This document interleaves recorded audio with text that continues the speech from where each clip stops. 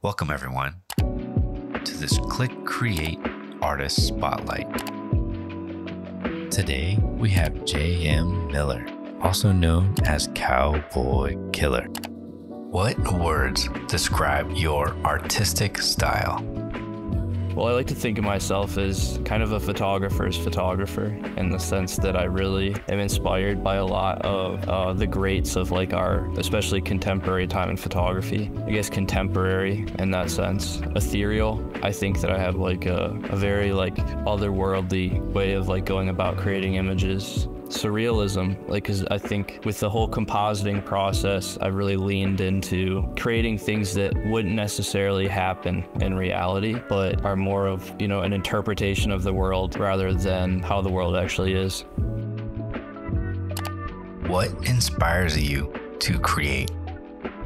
I think before anything, it was a way of dealing with what was happening in my life. I started creating very young, kind of trying to take these larger issues I was dealing with and express them in an artistic way, and got really involved with that process young. And as I got older, struggled with addiction and mental health quite a bit in my late teens, early 20s. So it was this outlet for me that creating felt like the way to defeat those demons. And that has always been a huge aspect of why I create and how I create. But lately I've been making a lot of art about the good days too, the positive aspects of life. As things get better, it feels like I have a new muse in finding a healthy lifestyle and forming healthy relationships and so on.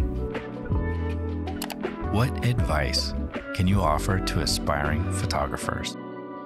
I think every artist starts out emulating somebody, and I think the best and worst thing about Web3 is that everybody has the gateway right away. You can get in and list your art, and so you find people who are very stylistically talented early in their career, but maybe they haven't had the opportunity yet to branch off into their own style. I see people get that criticism, and I want artists to hear it. I want them to experience that, oh, maybe I am flying a little too close to the sun, but I also don't want that to impede them from taking those risks and trying new things because they're discouraged. My favorite story whenever I get an opportunity to teach or talk to students is Hunter S. Thompson, who's one of my favorite authors, specifically in his political writings, was considered a bad kid, was in a juvenile detention center, and he rewrote The Great Gatsby several times to know what it was like to write a great novel. And I always try to emphasize the importance of replication, but understanding that it's just as good as what you use those tools that you just learned, like how you apply them. If you're gonna apply them in a way that is almost just mimicking what was there before, then you're doing yourself a disservice with those hours spent.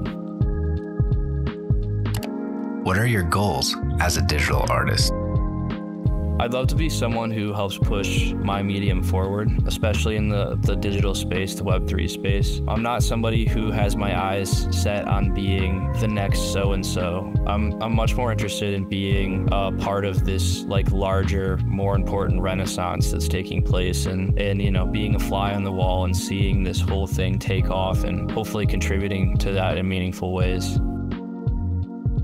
What are you most proud of in your career as a digital artist? I think I'm really proud of how my art has been able to bring together people who have experienced similar things to me in life, and the community that's formed around it has been really positive in helping each other in both art and life, and finding our own voices. And I'm really proud that my art was maybe a catalyst in all those people coming together. I think that is a great accomplishment as an artist, and something that keeps me inspired throughout the day. What were your goals for this Click Create edition?